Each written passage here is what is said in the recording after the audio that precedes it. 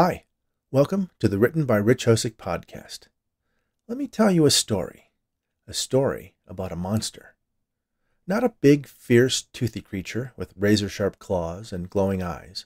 A monster of a different type and a different size. Who says only good things can come in small packages?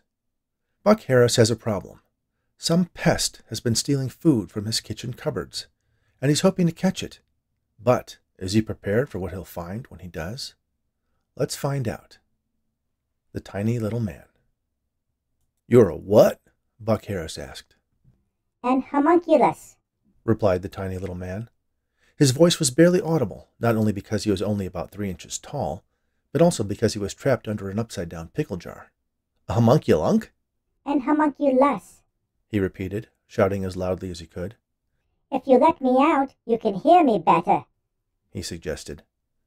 "No way! I'm going to be rich when people get a load of you," Buck said excitedly. "Possibly. The homunculus conceded.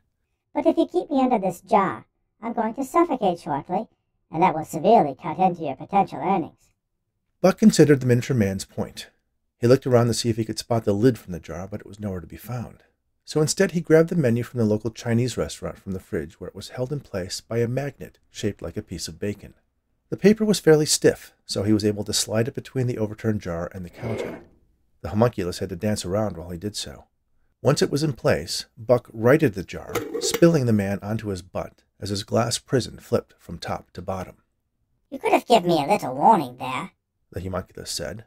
"I'm not some cockroach or mouse." Actually, that was exactly what Buck had originally thought he was. He had discovered that some of the food packages in the cupboards had holes in them, particularly the cookies. He had set out a bunch of mouse traps, but none of them had been tripped, and the roach motels remained vacant. So, Buck had made a plan to stay up and see if he could catch the critter in the act. He had borrowed a pair of night vision goggles from his neighbor, Randy, and set a package of almond windmill cookies on the counter. They seemed to be the food thief's favorite. Then sat himself in a chair in the middle of the kitchen with a couple cans of Red Bull handy in case he got tired. It was shortly after midnight when Buck heard a rustling noise coming from behind somewhere under the sink. The cabinet doors opened slightly, and then something slipped out.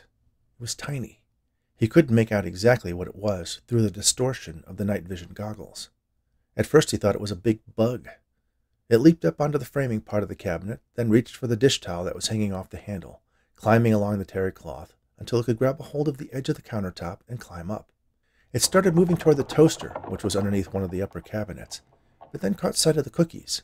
It changed direction and approached the bag and used some kind of tool to cut a hole in it. Buck thought that was odd, even for a big bug. He got up slowly and silently and stepped toward the counter. As quickly and smoothly as he could, he grabbed the empty pickle jar, slid the almond windmill cookies package away, and placed the jar over the critter. "Gotcha!" he shouted. "Let me go!" it shouted back. Buck nearly jumped out of his skin. He backed away toward the kitchen door, reaching for the light switch. Big mistake turning on the lights while you're wearing night vision goggles. Buck was instantly blinded. He ripped the goggles off, then blinked until his eyes readjusted and the big blue spots he was seeing faded away. Underneath the jar on the counter was what looked like a tiny little man. He was naked except for the tiny loincloth fashioned from a scrap of fabric and some string. Tucked into the string was a tiny red plastic sword, a novelty toothpick Buck had collected from a local bar. The creature's eyes were big, and were either completely black or just had large pupils. He had pale white skin and long dark hair pulled back into a ponytail. His ears were somewhat pointed, like the elves in The Lord of the Rings. He was pushing on the side of the jar, moving it inch by inch toward the edge of the counter. Buck rushed forward and grabbed it, moving the jar back to the middle of the counter, knocking the small man off his feet. The creature within looked up at Buck, disappointed. He sat down and crossed his arms. "What are you?" Buck had asked. "Which catches us up to now." The tiny little man paced anxiously around the inside of the now right-side-up jar. "So," he said, the jar serving to amplify his voice a bit. "here we are. You caught me. Now what?" "I don't know," Buck admitted. "Not much I can do in the middle of the night. I guess I'll wait till morning and call my Uncle Pete. He used to work for the local TV station. He might know someone who can help me figure out what to do with you." The homunculus looked at Buck skeptically. "That's your big idea?" "Geez, cut me a break. I didn't think I was going to catch a homunculus, call it." "Homunculus," he corrected. Whatever. I thought you were a big bug. Do I look like a big bug? No, of course not. Not with the lights on. What are you doing in my house? Buck asked, trying to regain control of the conversation. Did you think this was just an empty lot when you dug that giant hole and built this monstrosity here? This was my land, and my family's home for centuries before you showed up. Technically, you're in my house. How was I supposed to know that? Buck asked. That's the trouble with you humans. You just blunder in wherever you want, with no regard for the natural order, and think you own the place just because you're the biggest and loudest thing around. You know, there was a beautiful natural world here before you came along. My family planted the apple trees you dug up to pour your foundation. That's not my fault, Buck said. You should have said something. Oh, so it's my fault, he replied. And what would have happened if, when you bought your big digging machines, concrete and lumber, I'd come out and said, "Excuse me, this is my home. Go find your own space." Buck shrugged. I don't know. I'll tell you what you would have done. You would have slapped a jar on top of me and sold me to the highest bidder. You don't know that, Buck said defensively. He folded his arms and looked at Buck from his glass prison. Okay, maybe, Buck confessed. But it's not like I wouldn't cut you in on the deal. Oh, really? Now you want to be partners? He asked. I'm thinking about it. You're right. If you were here first, you got rights. The homunculus seemed shocked. Well, thank you for recognizing that, he said. He looked up expectantly. So, aren't you going to let me go? No, of course not. I said I'd cut you in. If I let you go, then there won't be nothing to cut you in on. You're smarter than you look, he said. But then again, you'd have to be. Buck could sense he had just been insulted, but couldn't figure out how.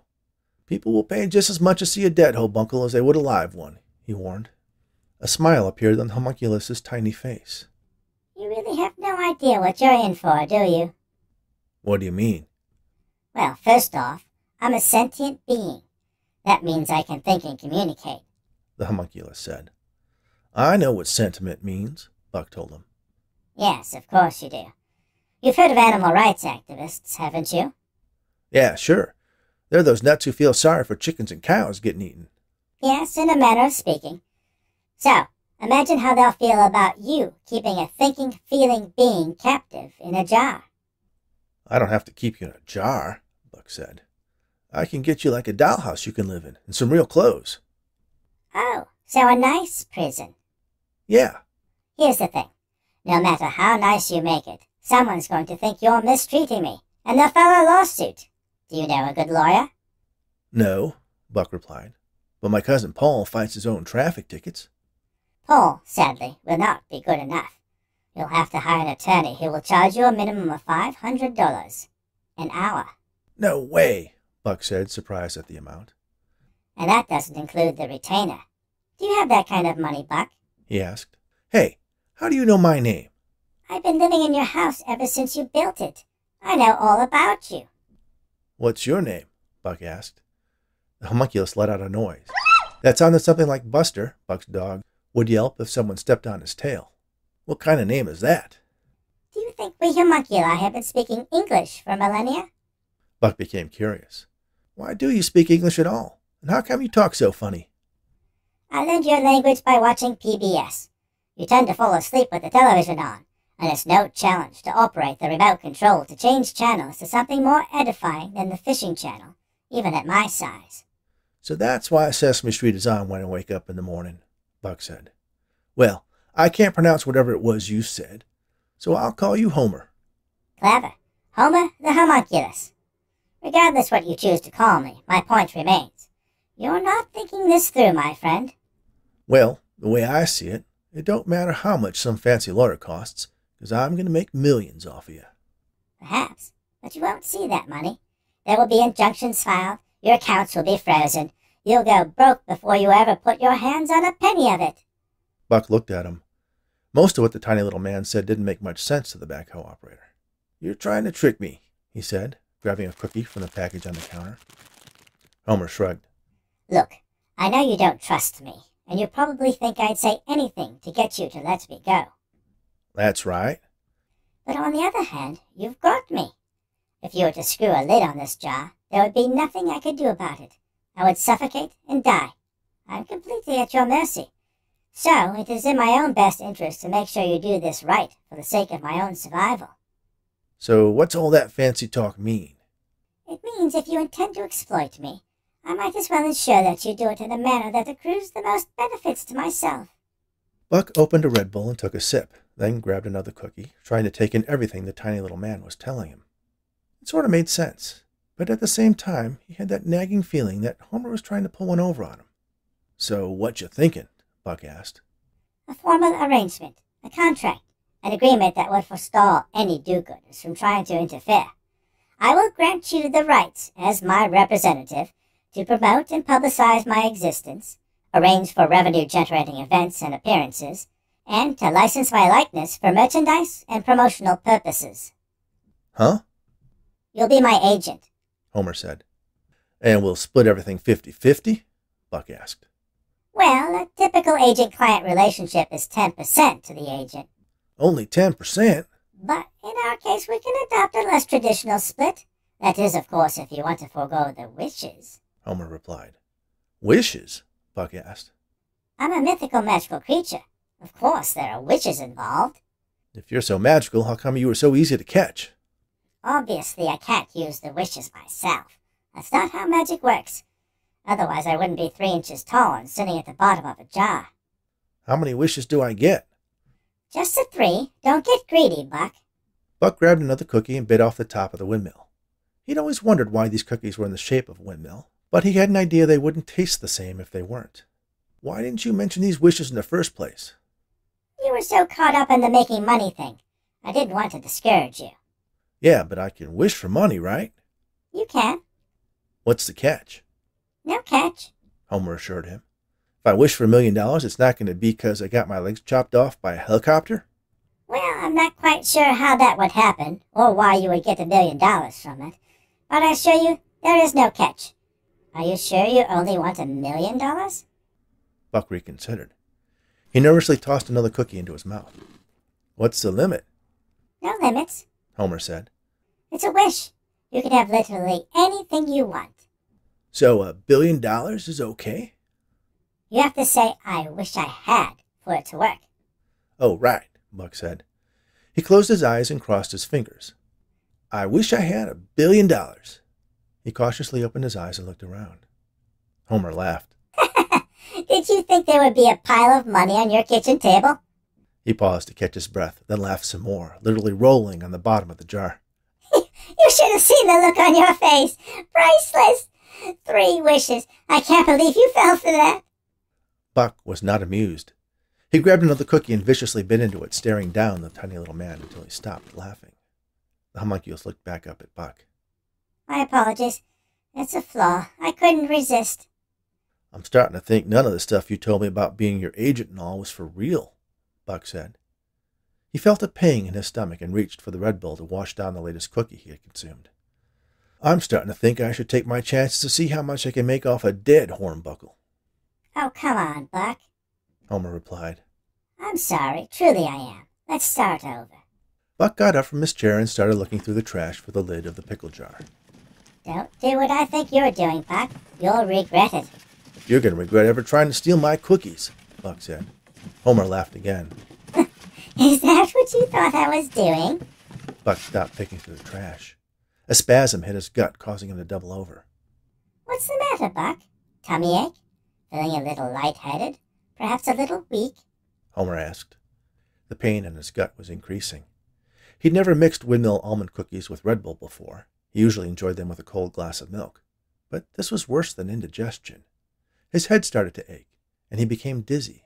Suddenly it felt like his knees were going to give way. He reached for his chair and sat down before he collapsed.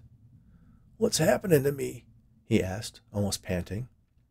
Nausea, headache, confusion, weakness, difficulty breathing? Sounds like acute cyanide poisoning to me. Cyanide? Buck asked, his breath becoming labored. Yes, like the type I've been extracting from apple seeds I procured from the few trees you kindly left behind when you raised my orchard. I've been collecting it for several months. I wanted to make sure I had enough to give you a lethal dose. Why would you want to kill me? I did explain the whole you built your house on my land thing, didn't I? Hope you're not that out of it yet. I was hoping you wouldn't die without realizing why. Buck looked at the half-eaten package of cookies. Yes, that's right. I wasn't stealing your cookies. I was poisoning them. Nice of you to have a fondness for almond cookies. I was afraid you might smell the cyanide, but obviously you didn't notice. Then the burly man dying on his kitchen chair smiled. Homer saw the grin, and his own amused expression changed. Buck laughed. "Guess the joke's on you," he said to Homer. "You're going to rot away in that jar." He took a few last gasping breaths. His eyes rolled back in his head, and he slid off the chair into a heap on the kitchen floor. The homunculus tried to peer over the edge of the counter, but the angle was such that he could only see the top of Buck's head. He took a step back, then ran the short distance from one side of the jar to the other. His momentum caused the jar to tip a bit. He repeated the maneuver several times until the jar fell over onto its side with a clink. He stepped out of the glass container and walked over to the counter's edge, peering down at the dead man lying on the floor. To his sensitive nose, the body was already beginning to reek, the stench mixing with the scent of bitter almonds from the cyanide. He lowered himself to the cabinet handle that the dish towel was attached to and shimmied down its length to the floor. He cast one last look back at his deceased nemesis. Maybe you should have wished for a long life, he said. Homer the homunculus knew that Buck had a dog, but the creature was always asleep during his nocturnal missions in the house. He was always cautious to avoid the old hound, even though it spent most of its day and all of its nights asleep in the raggedy dog bed in one corner of the kitchen, or sunning itself on the front porch. But all the commotion from Buck falling to the floor and the jar tipping over had awoken Buster from his slumber. The sight of the creature moving along the counter, then down the towel, reminded the old dog that he was perpetually hungry. He slowly and silently got up and padded toward the sink. When the homunculus paused to look back at Buck, the dog snatched him into his jaws and crushed him between his yellow teeth. After a few crunches, Buster swallowed the creature, returned to his bed, and fell back asleep. Thank you for listening to The Tiny Little Man on the Written by Rich Hosek podcast. I hope you've enjoyed this story. If you haven't done so already, please subscribe to my weekly audio stories on your favorite podcast app or download them on Audible. Give me a like or 5 stars and a quick review. And most importantly, share my weekly tales with your friends or anyone who enjoys audiobooks. Speaking of audiobooks, if you're a fan of the paranormal, I am currently presenting the audio version of my novel, Near Death, a Rainy Day Investigation, that I co-wrote with my television writing partner Arnold Rudnick and our collaborator, parapsychologist Lloyd Auerbach, on this very podcast. New chapters are posted weekly, so don't forget to check that out as well. And if you're looking for other original story podcasts, check out As Read by Me at, not surprisingly, asreadbyme.com. They have an eclectic mix of fiction, poetry, and essays that are sure to keep you entertained, all read by the authors. You can find out more about me at richhosek.com, follow me on Twitter at richhosek, on Facebook at Written by Rich Hosek, and don't forget to check out my books on Amazon and follow me there to make sure you get notified of my new releases. Thanks again, and all the very best.